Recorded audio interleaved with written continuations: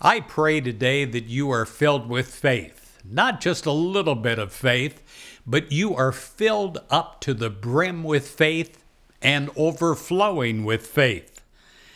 I pray that you're able to open your mind and empty your mind of thoughts of fear, and instead you fill your mind with thoughts of peace.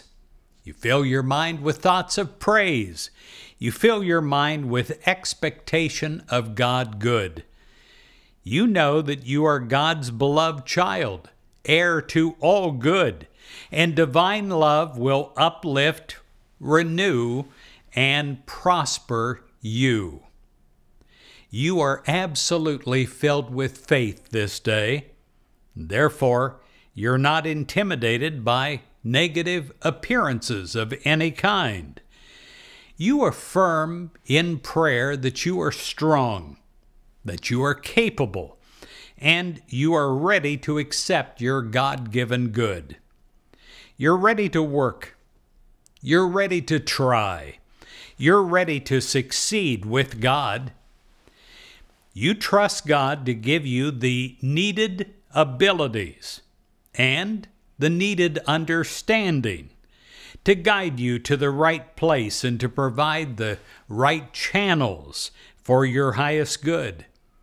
You are filled with faith in the prospering love of God, and you are filled with strength and God-given courage to do all the things that need to be done by you. You give thanks that God's infinite love inspires you to be happy and inspires you to be creative. You give thanks that God's perfect love fills your mind with rich ideas that become manifest in your life as an abundance of every good thing. I pray today that you are filled with faith, that you let the favor of the Lord our God be upon you, and establish thou the works of our hands upon us.